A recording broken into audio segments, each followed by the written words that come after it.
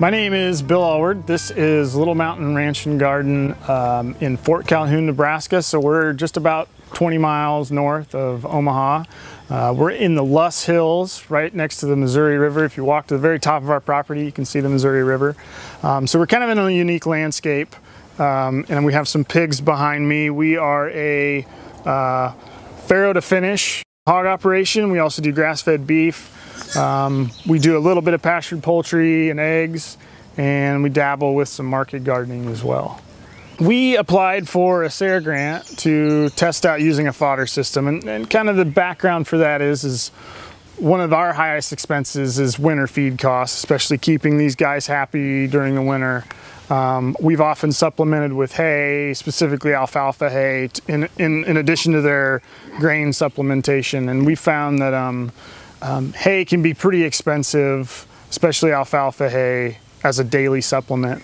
And fodder seemed like a pretty interesting idea. One of the things that always intrigued me was that you could take a 50-pound bag of feed and turn it into like 150% to 200% more pounds of a feed stuff. And so we trialed out a small, it's kind of small to medium large fodder system. It's got 3 trays per rack, or 6 trays per rack, 4 rows high, and we trialed multiple different grain types: oats, barley, wheat, rye, triticale, and then within 7 to 9 days we were able to harvest that and feed it to the pigs. What we found is that for most of the grain types we use, triticale was one that comes to top of mind.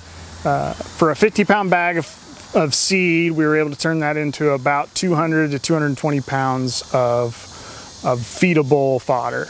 Now, some of that is water weight, but we typically shut the water off to those trays before harvest. And then we take those, cut them up, and take them down into wherever the livestock are and supplement. For us, we were supplementing our cattle and pigs with fodder. Typically, we were feeding the fodder to sows with litters or finishing pigs that were on a limited grain diet to supplement their daily ration. And then as an energy supplement for the cows, we were feeding fodder typically once a day. One of the reasons fodder has always seemed like a really good fit for small farms is that you're taking something and making it, in my opinion, better. If I were to grind that, if I were to take a 50-pound bag of oats and grind it up, yeah, it makes decent hog food. But if I take that same grain and I soak it and then sprout it, I have released all of this energy in that seed that wouldn't have been available to the pigs, like vitamins and minerals, enzymes. That's where I think it's huge, is you're working with less to make more versus buying lots and lots of grain just to grind it. You're actually releasing a lot more, I think, power out of the grain that way. And to me, that's more sustainable than just, you know, buying bushels and bushels of grain to grind, whereas you're actually turning it into a bigger feed value than you would just with the grain itself. Is kind of where I think it becomes sustainable. I think for anybody interested in this, you know, go do your research, think about how you're going to source the grain. The other thing is kind of think about what your infrastructure is. For us, we fortunately have an insulated building that we can heat so that we can grow fodder, you know, during the winter months. It's a little trickier if you're going to have to erect a building or insulate a building or something like that. And I think the other thing too is, for us, we don't have a water source to the system. And so if you have a building that has water, that's a huge advantage.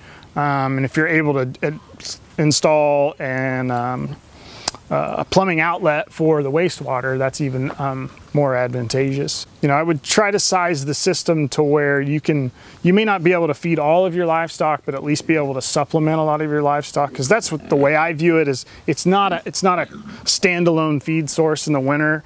It's a supplement. Our big mindset with livestock, especially pigs, is that, and in cattle too, but especially with pigs, is diversity of diet is really important. pigs that eat just grain 24/7 taste way different than pigs like these guys that are down here eating roots, eating weeds, eating grain, in the winter eating acorns, walnuts, that sort of thing. That's how you make really good pork. So that's kind of what our mindset is behind the fodder. So I think if you're looking for a way to help supplement your winter feed program, I think fodder is a really good option. But I think if you're interested in getting started with it, look for farmers in your area that are doing it, or even find folks that have trialed it, or just trial it at home. It is really easy to just do fodder in your windowsill. If you take some kind of container, be it a yogurt container or some kind of plastic tray, and you soak some grain and spread it out in there, soak the grain for 24 hours, set it out in there and put it on your windowsill, you'll see what I mean. It will sprout. And it's pretty amazing as long as you keep it moist.